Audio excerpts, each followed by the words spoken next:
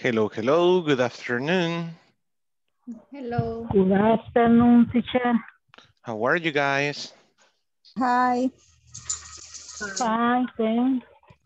I'm glad to hear that. It's Very great. good.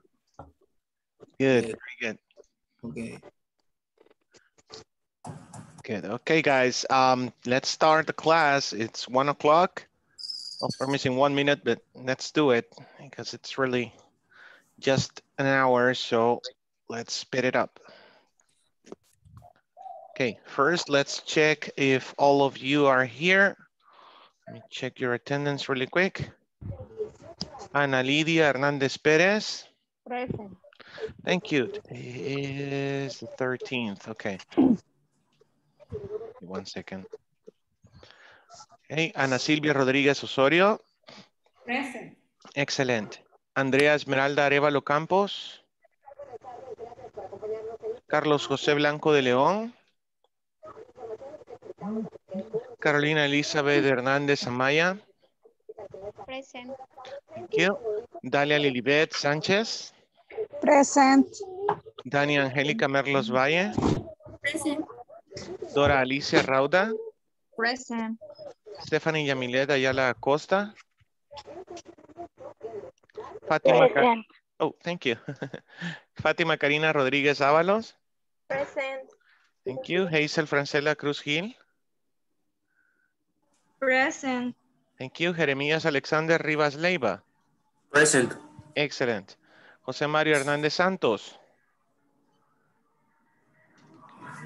Karen Astrid Luna Portillo. Present. Thank you. Karen Stephanie Argueta Escobar. Present. Thank you. Carla Beatriz López Mejía. Kenia Celina Castillo Franco. Present. Laura Bertila Campos Claros. Laura Carolina Mengíbar Argueta. Present. Thank you. Leonel Hernández Pérez. Present. Thank you. Lady Julisa Recinos Portillo.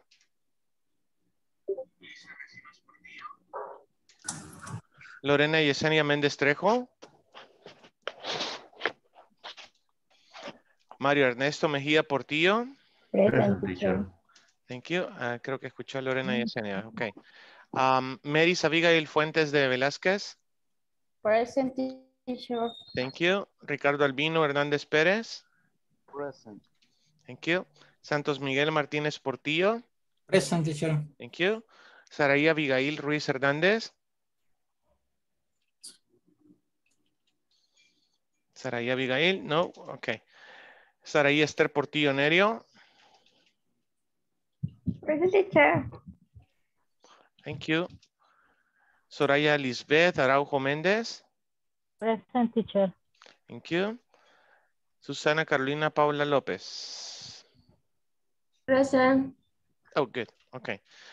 Okay, guys, let's start. Today we have to talk about new vocabulary. Vamos a hablar de nuevo vocabulario. Carlos José Blanco, present teacher. Let's see, Carlos. Okay, thank you, Carlos. Good. So, let's talk about you and your new vocabulary. Let's go.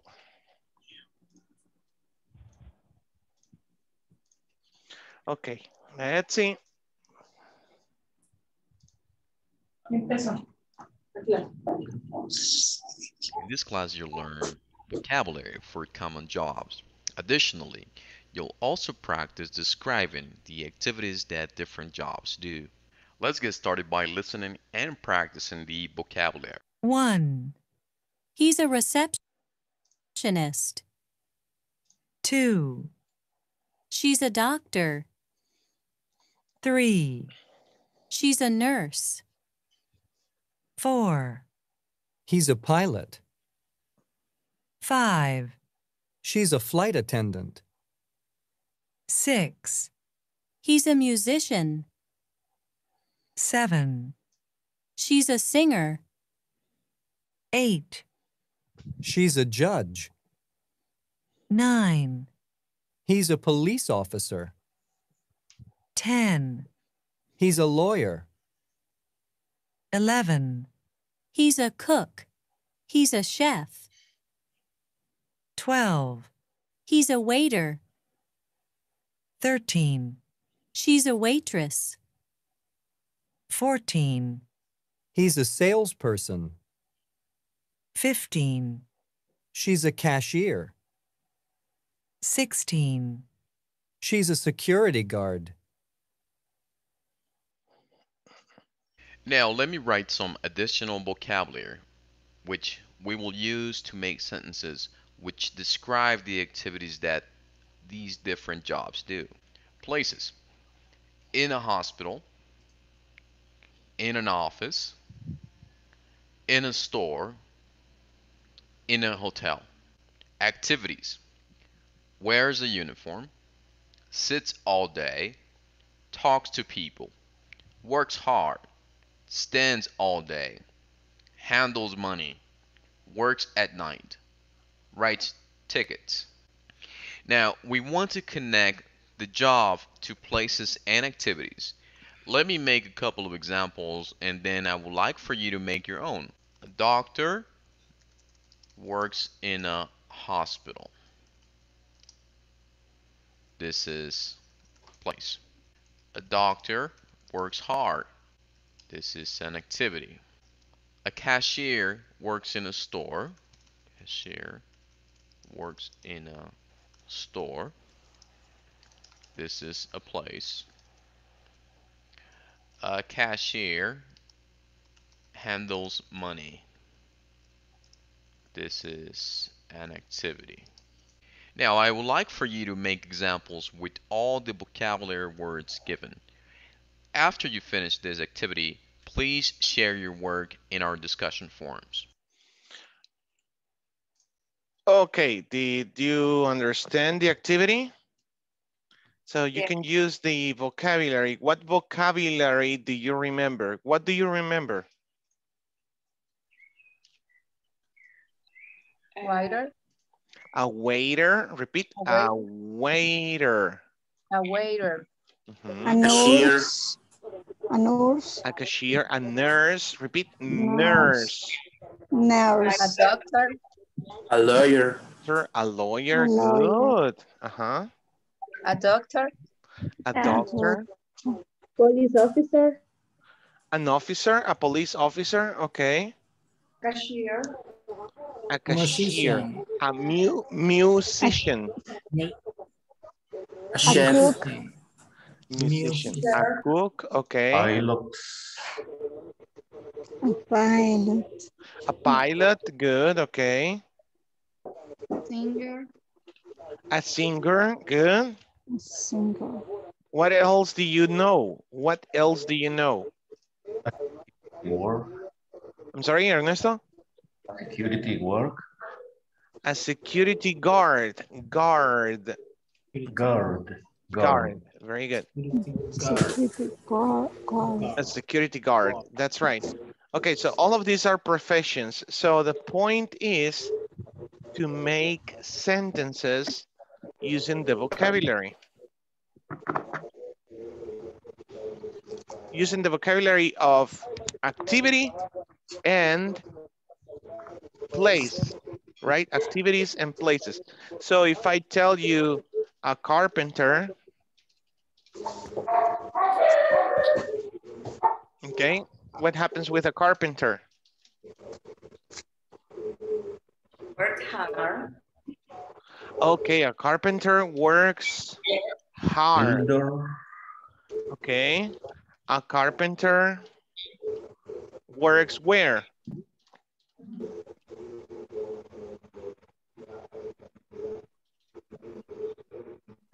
Where does where does he work? Where does a carpenter work?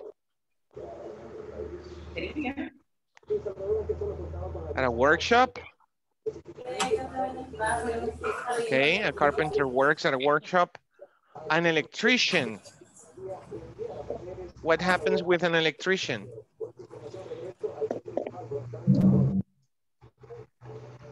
Is dangerous. But that's something else. Dangerous. It's a dangerous work. Dangerous. A dangerous job. Okay. Job. Okay. Okay. An electrician is a dangerous job. Okay. Good. And so on. Make sentences. What happens with a lawyer?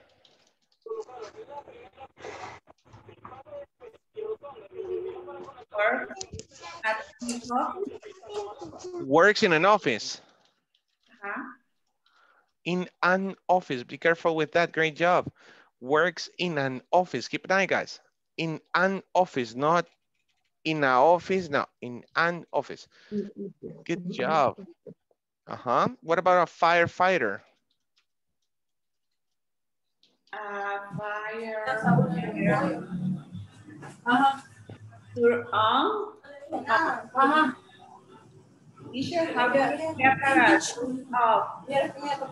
Ana Silvia, se le escucha un gran eco.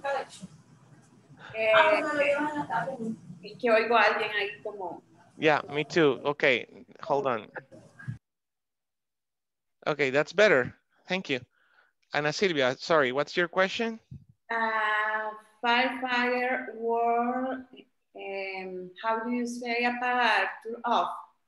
Works turning off fires. Fire. Fires. Good. And so on. So you can make your own examples with the vocabulary that we have. Let me see. On the chat, I just sent you the images. So you can work with the vocabulary. Activities, okay, they do.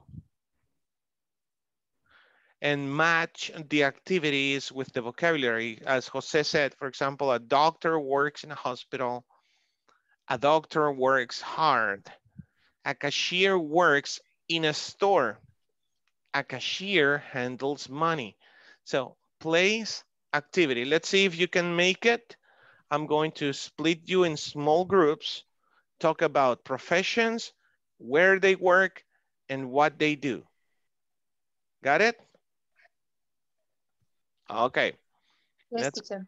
Okay, let's go. I'm gonna make the groups really quick so we can practice all together. Okay, let's go.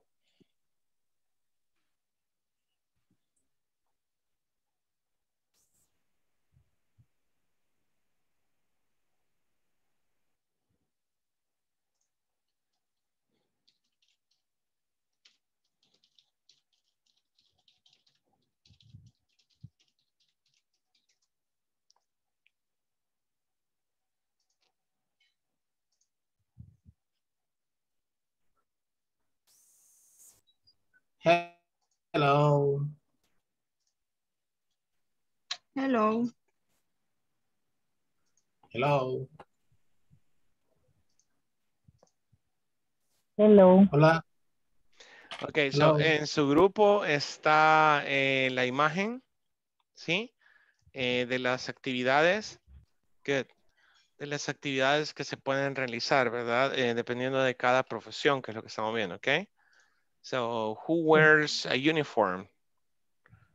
Who sits all day? Who talks to people? Who works hard? ¿Quién trabaja duro? Who stands all day? ¿Quién se para todo el día? ¿Ok?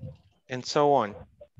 Ustedes pueden compartir la imagen si gustan, si alguien puede, that would be great, ¿ok? So, let's make sentences. For example, I don't know, give me an example.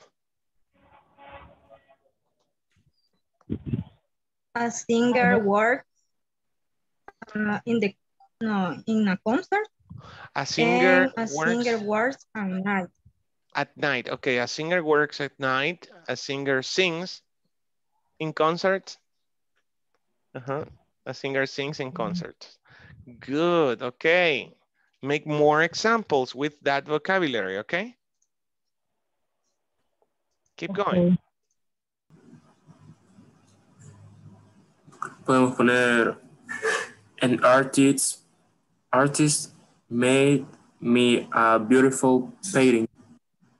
Un artista me hizo una... Ah, pero eso es pasado. An artist makes Beautiful paintings. An artist makes beautiful paintings. ¿Eso sería una actividad o un lugar? Una actividad. Ujú. That's the point, ese es el punto. Ahí les envié las imágenes en su WhatsApp para que se puedan ubicar un poco. Quiero ver. Otra vez. For example, you can ask to your classmates, who stands all day? ¿Quién se para todo el día? Who stands all day? Los que trabajan encima. Ok. Salespeople, salespersons, baja la imagen donde están las profesiones y ahí dice salesperson. A salesperson stands all day. A salesperson stands all day, for example. Persons. Okay. Okay, keep going. Make your own examples. ¿verdad? Work. Yo creo Who works in the airport? flight Play. Oh, a flight attendant works at the airport. Yes. And pilot también, ¿verdad? A pilot, repeat, pilot. Pilot. A pilot work in a airplane. Okay, a pilot works in an airplane. Works in an airplane. Works. In an airplane, very good. ¿Qué es lo que hace el flight attendant? A flight attendant attends customers. Oh, passengers. A flight attendant attends passengers. Suena redundante, ¿no? Flight attendant attends. Tengo Así una es. pregunta. En la de chef podríamos poner a chef cook in the kitchen. A chef cooks at a restaurant. At a restaurant, in a restaurant. O, ajá, sí, porque, o sea, tú puedes cocinar en la cocina, pero no eres chef, ¿o sí? Ok. Si me viera, digamos. Okay. Teacher y músico. ¿Cómo se pronuncia? Musician. Musician. Musician. A musician work in the theater. Okay. A musician works in a theater. Theater. Ahorita. Theater. You say theater. Con F, como con F. Así mismo. Se pronuncia como con F. Theater. Theta, theater. Theater. Theater. Theater. Theater. Theater. Sacar la lengua un poquito para hacer la Z. No estamos acostumbrados a usar la Z nosotros en el español, ¿verdad? No. Ni siquiera zapato decimos con Z, ¿ven? Zapato. Zapato. Ok. That's the point. Theater. Una TH siempre va a ser una Z. Okay, so a musician works in a theater. Good job. Keep going. Musician works in a theater.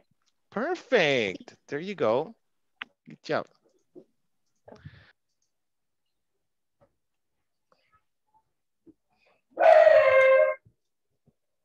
Sorry. Hey, remember your goal is to speak.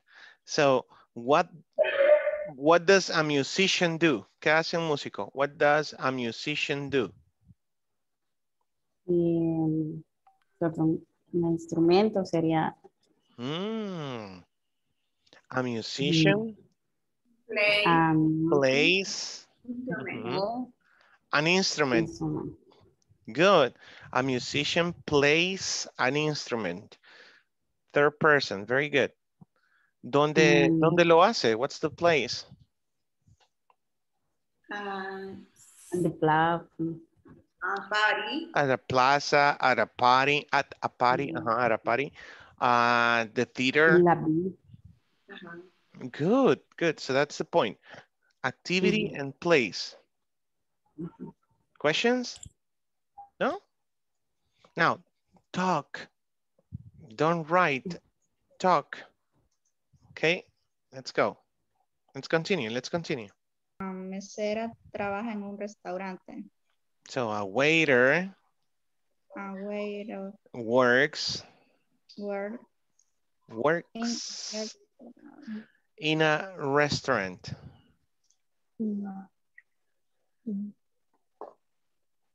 A waiter works in a restaurant. A waiter work in a restaurant. Works. Work. A teacher works in a school. Perfect. A teacher works in a school. Let me see the other examples.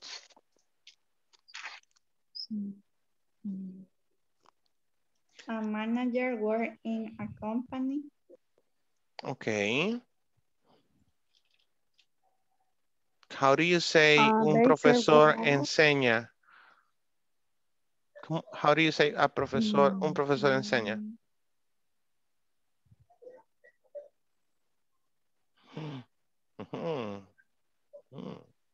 What is the verb? Enseñar. Teach. Teach, right? So a teacher. A teacher teach. Teaches, very good. A teacher Teaches. teaches. Tercera persona, third person. A teacher teaches, very good. Keep it up. Como decir un granjero, un agricultor, que su trabajo es muy duro. Y the farmer work at the y teacher, ¿cómo se dice la granja? The farm. The farmer work at the farm. Farmer sería como agricultor y granjero. Creo que más o menos por ahí va el significado. Sí, es lo mismo. The farm. Ese sería otro ejemplo. Dalia, usted ya tiene otro ejemplo. Estoy armando, pero creo que se dice, me quiero ver. Waitress, no sé si lo pronuncio bien. Yeah, waiter. Waiter. Oh, waitress. Waitress. Ajá. Yeah, because you have waiter. Mesera, creo. Waiter. And no, you. waitress. Waitress, that's right. Waitress. Waiter. Waitress. Así como actor, actress. Is a trabajador work hard. Works hard. Works hard. Estamos con terceras personas, si ya lo notaron. A waiter works hard. A waitress works hard. A waitress, it's a work hard. A waitress works hard. Acordémonos que aquí ya no ocupo el verbo to be, Dalia. Vaya, y si waitress es una mesera, ¿a dónde trabaja la mesera? In the restaurant. In the restaurant. In a restaurant. In a restaurant. Si generalizo, ocupo a. Si no, si quiero ser muy específico, in the restaurant, at the corner. O sea, soy más específico, se ocupo the. In a restaurant. Okay. Leonel que tiene otro ejemplo. Quiero ver, sería security guard. A security guard. Repeat, security. Security. Security. Security. Guard. A security guard.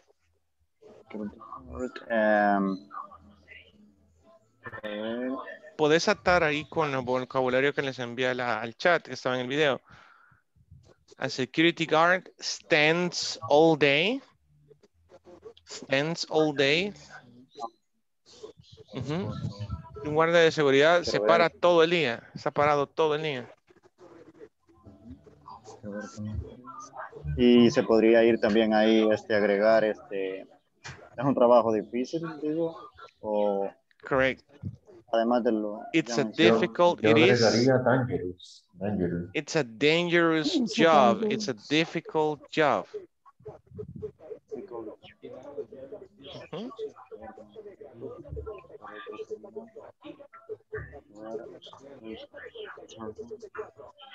Y quiero ver, afflict attendant, creo que sería. A flight attendant. Ajá. ¿Será ahí? A flight attendant.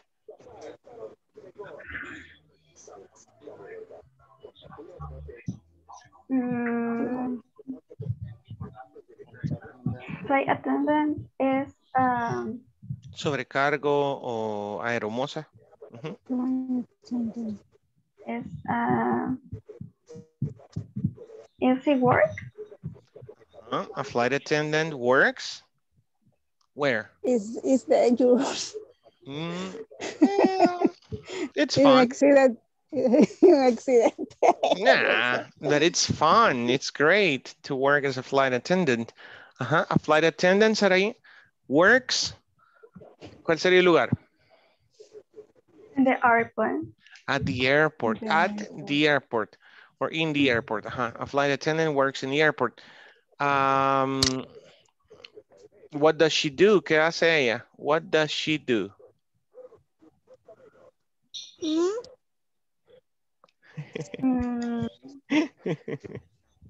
She assists the passengers. She attends the passengers. Ella asiste a los pasajeros. Assists. Hey, everybody. Bye. Bye. Goodbye. Goodbye. Okay, assist. Assists. Tercera persona. So a flight attendant assists the passengers. Or just passengers, assist passengers. Okay? Good. Keep trying. Do one more. One more. The chef. ¿Se puede decir the cooker? No, the cook. Cocinero. The cook or the chef? Chef. Ajá. The cook or the chef. Y is work. Olvidemos del verbo to be. The chef cooks or the cook cooks. Where? The chef.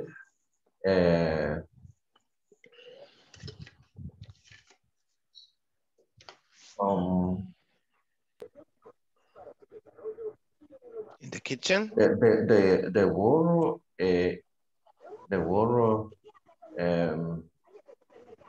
¿Cómo se dice que es así como ajetreado, movido, con mucha actividad? Moves fast. Se mueve rápido. The chef works at the restaurant. Okay, the chef works at the restaurant. Very good. The chef Puede ser cooks. the cooks, solo the cooks también, ¿verdad? The cook. Yeah. Puede ser el cocinero. Pero estamos generalizando. Sería a cook cooks in a restaurant. For example, a cook cooks in a restaurant. A cook cooks in a kitchen. Cook el noun y cooks el verbo. Cook es el nombre y cooks el verbo. Good. Okay, let's go.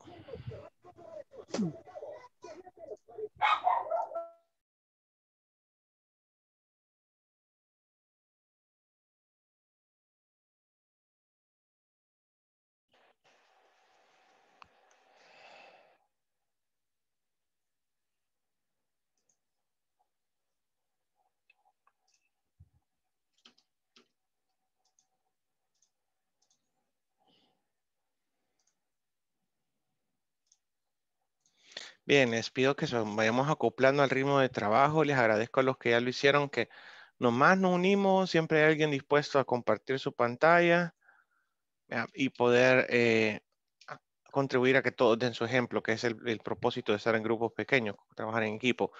So let's see, give me your examples. Give me an example. A lawyer talks to people. Okay, a lawyer talks, repeat, talks to people. Talks.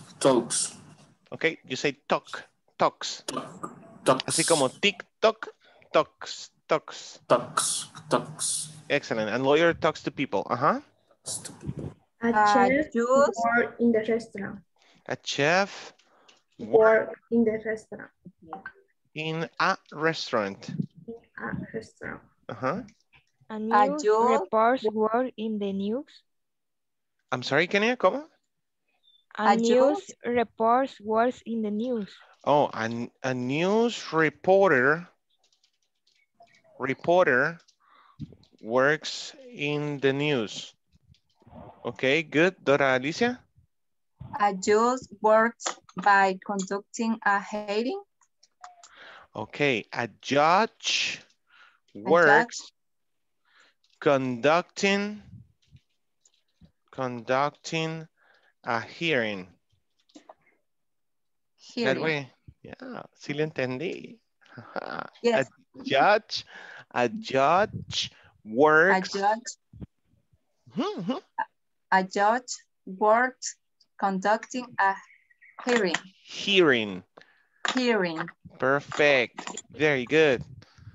I like that. Police wears a uniform.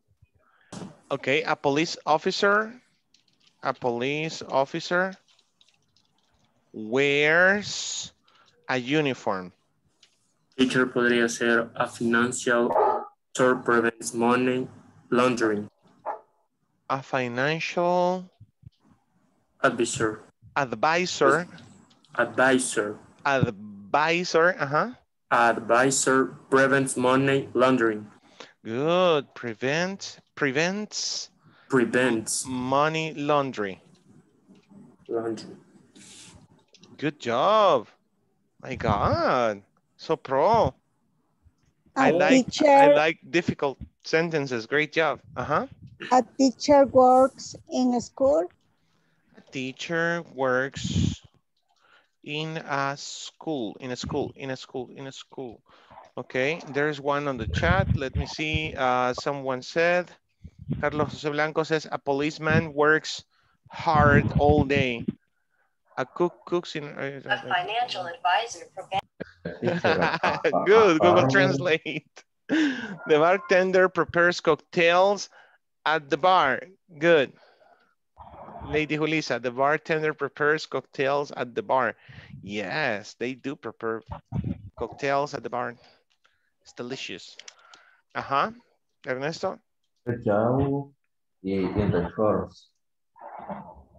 Come again, Ernesto, I didn't get it. A farmer. Oh, a farmer. Yes, your example. Job in the shores. A farmer.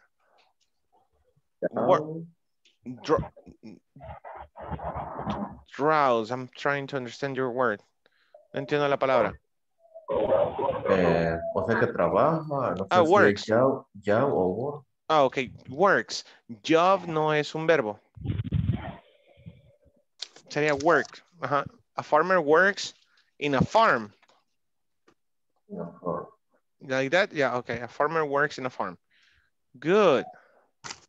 Good job, guys. Okay, I think this is simple. Si lo notaron, estos son sujetos, right?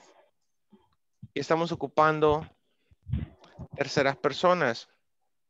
Okay. A financial advisor sería otro sujeto. Tercera persona. Prevents, works, prepares, works, wears. What is wear? What is wear? Usar. Ojo, con ropa, ¿verdad? Wears. Okay. Works, talks. Okay, I have 3 chats here. A police officer helps people. Yes, helps. Good job. A cashier works. Ojo, a cashier works. Falta la S ahí. At a supermarket. Let's see, Fatima. like the sentence. Let me just type it here. A cashier works at a supermarket. A cashier works at a supermarket. Cuidado con los artículos, con los las preposiciones. A cashier works at a supermarket. Good. A waitress. Oh, ojo, waiter, masculino, waitress, Waitress. femenino. Waitress. Hope you got it. Waitress. See, a waitress stands all day in the restaurant. Very good. Excellent. Ojo, así viene su examen, su evaluación, su ejercicio en la plataforma. Esto les va a servir, ¿ok? Any questions?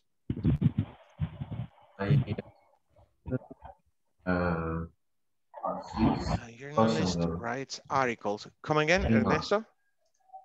A flight attendant assists passengers in the airport.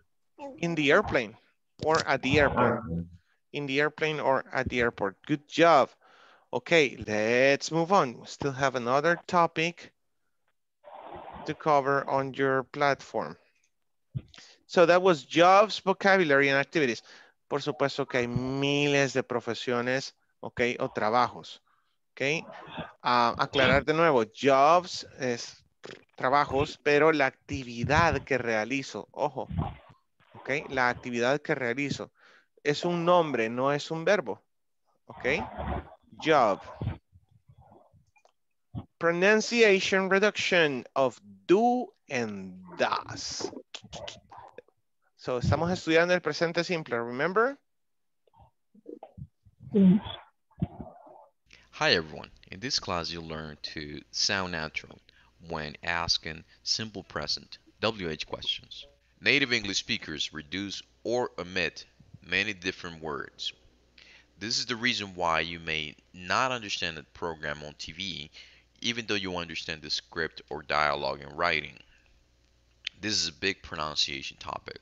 However, in this class we will talk about the reduction of do and does. Pronunciation. Reduction of do and does. Listen and practice. Notice the reduction of do and does. Where do you work? What do you do?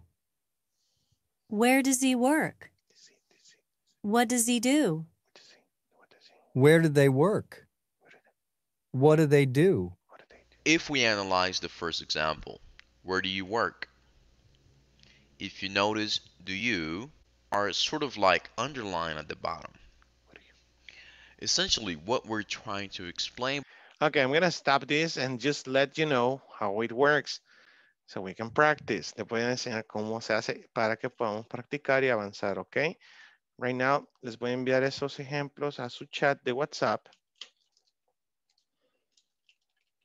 This is very simple. Es bastante sencillo, ¿ok? No es muy complejo lo que estamos por ver ahorita. Pero sí, es extremadamente utilizado en inglés americano. ¿Ok? Y énfasis en eso, no estamos aprendiendo inglés británico, sino americano. Ok, so really quick. Look at the examples. Vamos a ver los ejemplos. Ok. So the first example is, where do you work? Un teacher te diría, cualquier teacher te diría, no hombre, se dice, where do you work? Where do you work? By this is ok, y es, where do you work? Let me see si aquí lo puedo hacer más grande. Ahí. Ok, so basically, where do you work se convierte en where do you work? Ok. Y traten de ir repitiendo. Ahí ustedes solitos. Ok. So let's see. Prácticamente, where do you work se convertiría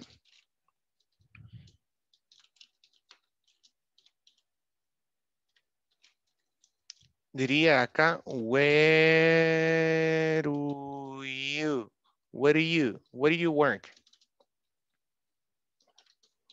Where do you work? Where do you work? Where do you work? Si yo cambio la WH, ahí está, what do they do? Ok, what do you do? Seguiría ocupando la misma contracción de do con la WH. Esto ocurre por cosas fonéticas, ¿eh? La W es una U, ¿ok? So, siempre que tengas ese sonido U antes, how, y luego viene la D y trae una vocal similar a la U, mismo sonido U después de la D, pues se une el sonido, mira. Y aquí dirías, what do you? What do you do? What do you do? Ojo, esto no es gramática, esto es pronunciación nada más. Les estoy escribiendo como en nuestro lenguaje español se leería o se pronunciaría lo que estamos viendo. What do you do? Según mi interpretación del sonido, ojo, eso lo puedes hacer tú también. Escuchas algo, pero me gustaría que lo ocuparas como último recurso. Hay un profesor en TikTok que está dando clases escribiendo esto así. De hecho, se pone canciones. Y fíjate que pone la letra de la canción en inglés en una pizarra en blanco, en negro la letra normal y en rojo pone este tipo de pronunciación. Yo no estoy a favor de eso porque al final es, no sé, te puede servir para escuchar bien y entender cómo se pronuncia, pero te puedes acostumbrar a eso con el tiempo y no es bueno. Ok. Sin embargo, para pronunciar sirve. So, what do you do? What do you do? What do you do? Where do you work? Where do you work? So, dependerá de la WH, ¿ok? Good. How do you do? Que es otra manera de decir how are you? How do you do? O hagámoslo más complejo. How do you do it? ¿Cómo lo haces? How do you do it? ¿Cómo sería entonces? ¿Alguien que me ayude? ¿Cómo lo pronunciarías? How do you do it? It. Very good. How do... Uy, aquí va el you. How do you? Mira. How do you do it? It. Perdón, el it, cuando se convierte en objeto, al final de la oración, suena it. ¿Sí? How do you do it? How do you do it? Repeat. How do you do it? How do you do it? Excellent. How do you do that? It, that, okay. How do you do it? So, questions? Hasta acá todo es como muy normal, muy sencillo. Vamos con el does, ok, las terceras personas. Si escucharon el recording, en la grabación decía, what does he, what does he, ok, where does he, where does he, ok, where does he work, ok, where does he work. Vendría yo a decir, where okay, ya se me olvidó, where does he, el where sigue siendo igual, ok, where does he work. Ahí está. Where does he work? Where does he work? Entonces la reducción ocurre con el does y el sujeto. Sorry. Where does he work? Where does he work? Where does he work? Where does he? What does he do? Eso está más claro.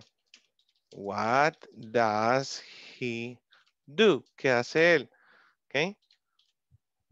Sería, what does he? Así. What does he do? What does he do? What does he do? Questions?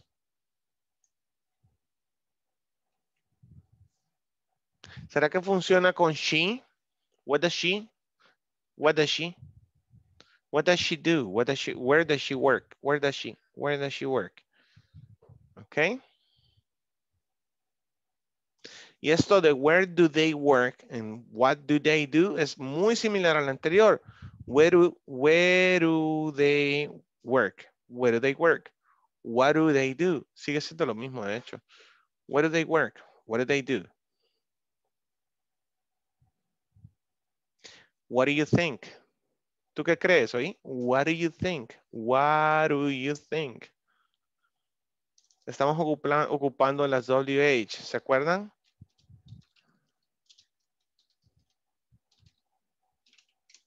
What do you think? ¿Qué crees?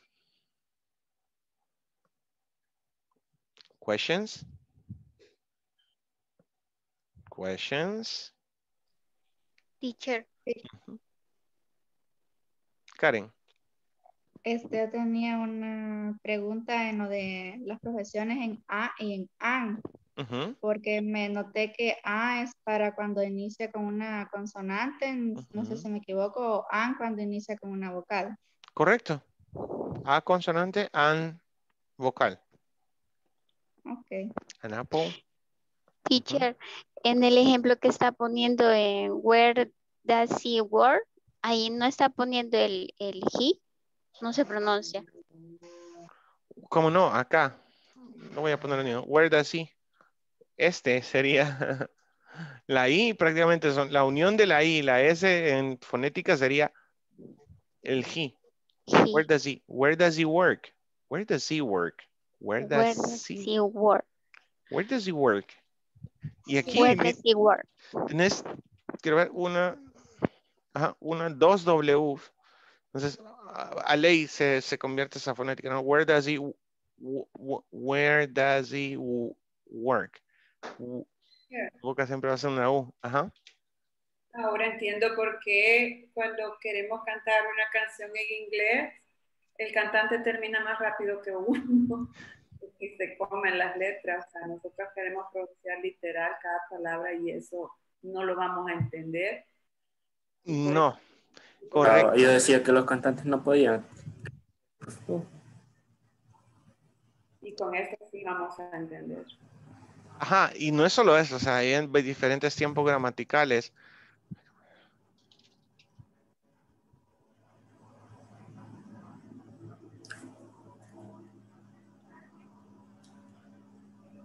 Though it hurts, I'll be the last to tell that I was wrong. I know that may be too late. I'm trying to remember the lyrics. Perdón, teacher, pero All my baby wanted to do. Estoy dándoles un ejemplo de Bruno Mars, When I Was Your Man. Oh, qué triste. I know. All my baby, escúchala, ahí Bruno Mars siempre une estas palabras. Esto es pasado, pero ocurre lo mismo y es una regla general, Alicia, Ana Silvia, todos, que dice que la T y la D, por lo general, si están entre dos vocales, se te va a convertir en una R. Literal, se convierte en una R el sonido de la T. Entonces, wanted to do. All my baby wanted to do was dancing. All my baby wanted to do was dance, or dancing, dice la canción. Ok, así. Y lo ocupa mucho Bruno Mars en esa canción, When I Was Your Man. Ok, and so on, y así van a encontrar muchísimos ejemplos. En Adele, escuchen entre Bruno Mars y Adele. Ok, van a notar cierta diferencia. Adele pronuncia más. ¿Por qué? Porque es británica. ¿Ya? Los británicos, esa es la diferencia. Ellos pronuncian más. En cambio, los americanos suavizan. Esto es suavizar las consonantes entre vocales. ¿Qué? Es como nosotros decimos, en lugar de decir verdad, decimos. Porque sí. No, imagínate, ni siquiera vea, dijiste que va. Verdad.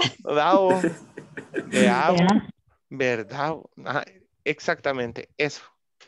That's the example in Spanish. Okay? Teacher, please, cuando la T y la D están entre dos vocales, se convierte en R. R. Ok, thank you. Yo odiaba la R en segundo grado. No sé por qué, no se me olvida. Es de las pocas cosas que me acuerdo. Yo de los 7 años para atrás no me acuerdo porque borré memoria. Una vez había contado.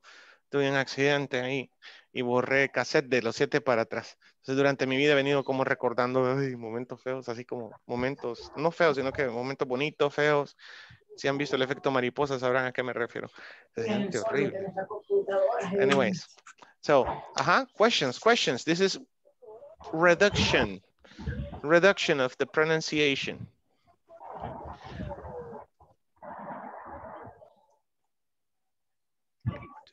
What do you want to tell me? Ok, y así van a encontrar muchos ejemplos. Want se convierte en wanna. Ok, what do you want to tell me? What do you wanna tell me? Por ejemplo, voy a borrar la pizarrita. Ok, so, por ejemplo, what do you want to tell me? Ese Teacher. want to se convierte en what do you want to tell me? What do you want to tell me? Así sería. What do you want to tell me? ¿Oí? What do you want to tell me? What do you want to tell me? ¿Qué me quieres decir? Teacher, nos podría mandar cuando se pronuncia con R las palabras. Las reglas. O sea, no es una regla escrita en piedra, sino que es caliche, o es como folclore, digámonos, si lo querés ver así, americano, ¿no? Reducir. Y la regla es la que tenés en la pantalla del libro, mira. Listen and practice, notice the reduction of do and does. Y prácticamente con simbología. O sea, si querés ver reglas de fonética, a mí no me gustan y no las aplico. Porque eso ya es para inglés avanzado, ya lo ves en un nivel avanzado. La fonética, has visto que en el diccionario, de hecho, y nunca leí lógica de eso, porque el diccionario trae ciertos símbolos de una A al revés, esa U, no sé, y te quedas vos, ¿y qué es eso? ¿Cómo se pronuncia eso? La SUA, la A al revés, la combinación de la A y la E, etcétera. Entonces, no te compliques la vida. Lo mejor que puedes hacer es escuchar, ver detenidamente a alguien articular una palabra e imitarla. ¿Ok? Sí, teacher. Yeah, it's the best thing, the best way to go. Mejor manera de hacerlo, ¿ok? Give me your own examples. Give me your examples. Think. No, se me sigue ocurriendo a mí.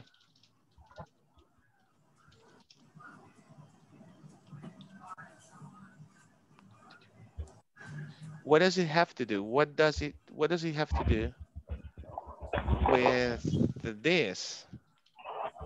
Algo que preguntas muy frecuentemente cuando alguien se sale del tema. What does it have to do with this? ¿Qué tiene que ver eso con esto? It's like, what does it have to do with this? What does it have to do with this? What does it have to do with this? Ok, y lo que le decía Javier, what does it have to do with this? What does it have to do with this? What does it have to do with this? What is ahí va. What does it have to do with this?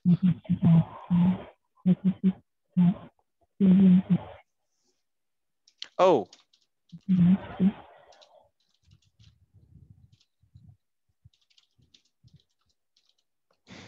Me acuerdo de los Red Hot Chili Peppers. Where do you want to go? Where do you wanna go? Where do you wanna go? Aquí vengo con el primer ejemplo. Este want to se convierte en wanna. Ojo, esto que estamos viendo en un ambiente profesional no es muy aplicable, ¿ok? El wanna, gonna, gonna. ¿Okay? Oí, where do you wanna go? Nota cómo hago una U todo el tiempo. Where do you wanna go?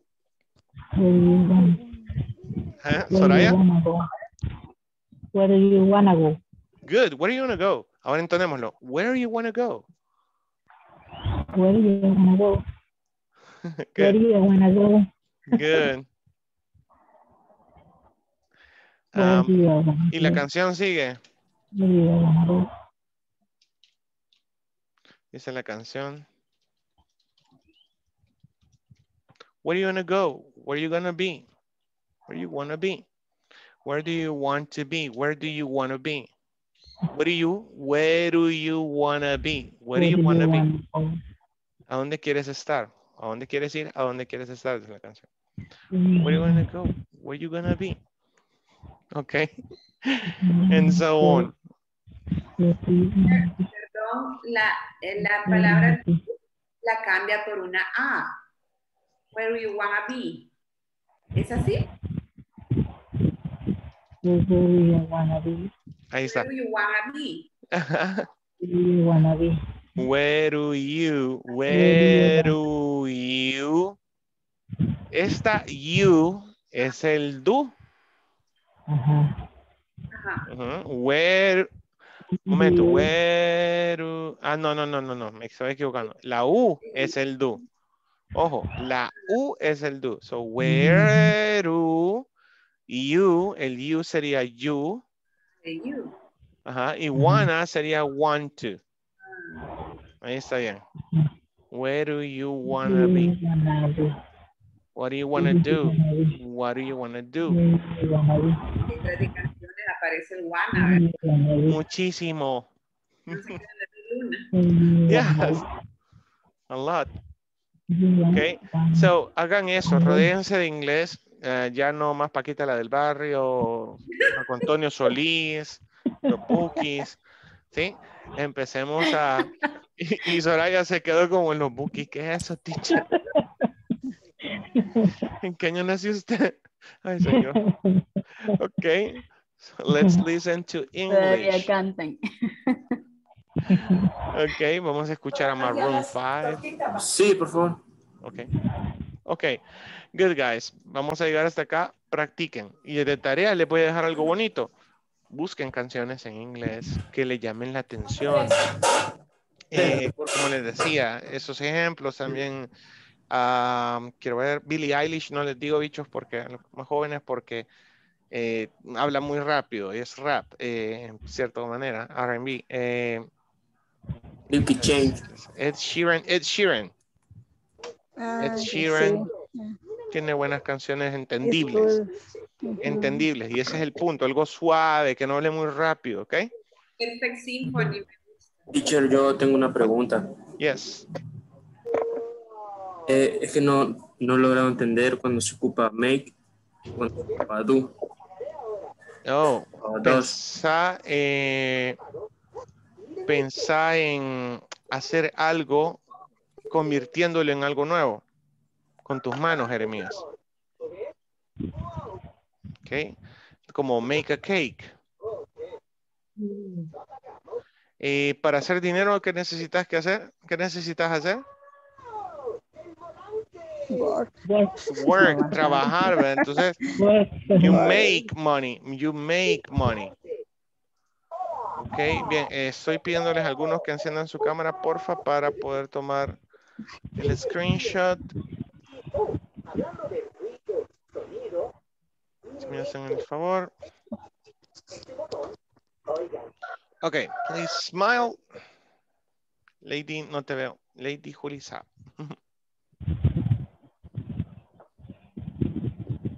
Okay, there we go. First, number one. Thank you. 1 second.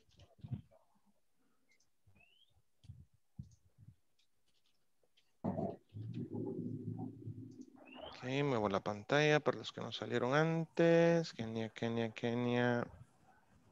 Say cheese. Oh, Kenia. Okay, good. Cheese. Thank you. Y me da risa que yo sonrío en la segunda foto y no salgo en ella. Hago lo mismo, ok. Okay, guys, let's check the attendance one last time. Revisen el video, practiquen, por favor, y no se les olvide la plataforma, okay? Can't find the attendance list. Give me 1 second.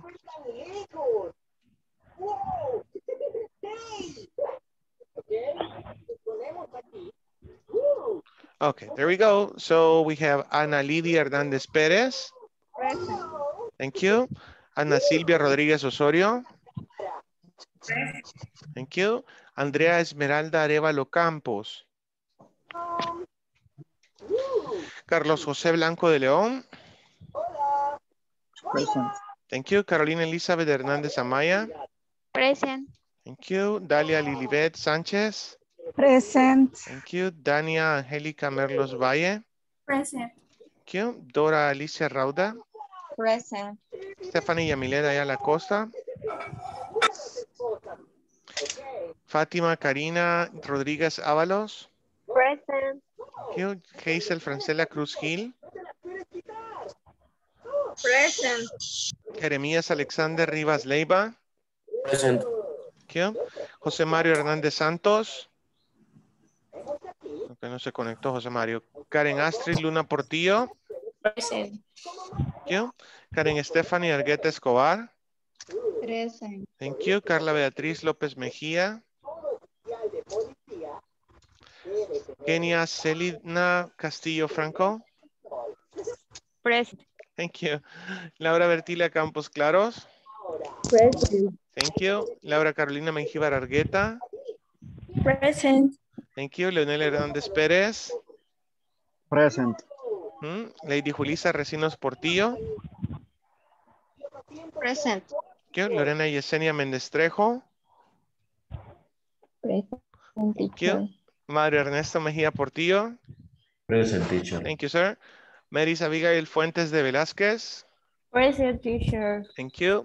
Ricardo Albino Hernández Pérez. Present. Thank you. Santos Miguel Martínez Portillo.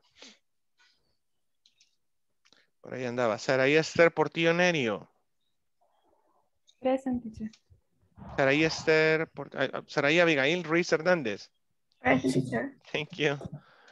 Soraya Lisbeth Araujo Méndez. Present, teacher. And Susana Carolina Paula Lopez. Present. Okay, guys, I'll see you tomorrow, same time at 1 p.m., okay?